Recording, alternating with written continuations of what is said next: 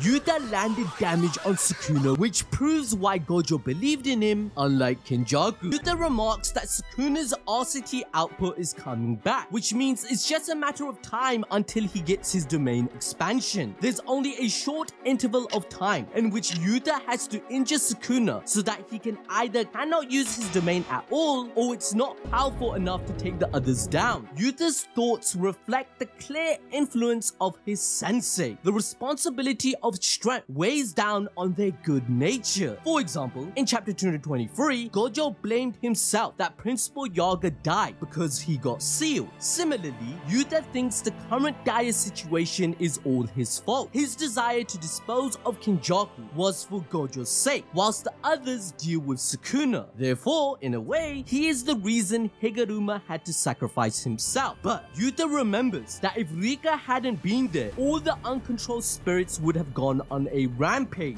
This would have caused a scene just like what happened at the end of the Shibuya incident, so sending Maki wasn't an option. With all these doubts removed, Rika enters the fray, and Yuta uses his sword right through her, only for Sukuna to capture it in his bare hand. Yeah, just like Aizen, my man stopped the main character's theme song. However, Sukuna is avoiding any curse energy imbued in the katana. Rather than simply grabbing it, he uses small and fast-paced slashes like a chainsaw to create a gap between his hand and the katana. But this doesn't stop Yuta from punching the king in his second mouth and grabbing his sword to use his domain expansion. Ladies and gentlemen, we finally got what we were robbed of earlier. Oh my god! Okay, it's happening! Everybody stay calm! Yuta's domain is called True and Mutual Love. It contains endless swords, but they're not ordinary. My man is the bone of his sword, just like Emiya, as each one of them has a different curse technique imbued in them, which Yuta has copied. This domain not only contests with Gojo and Sukuna in terms of power, but the artwork it comes with is pure fire.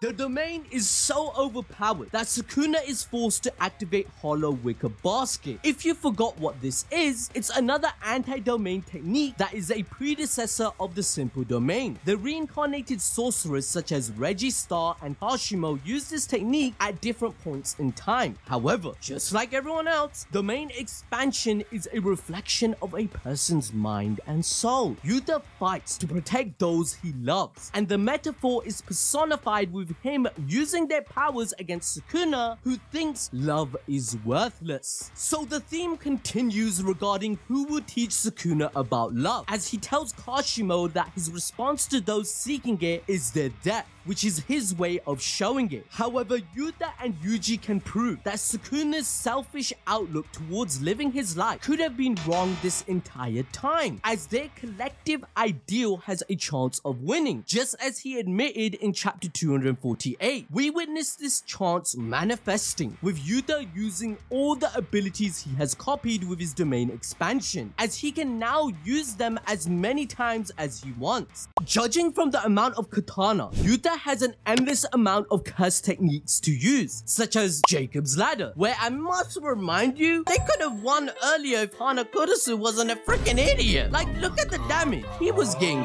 cooked. Stupid!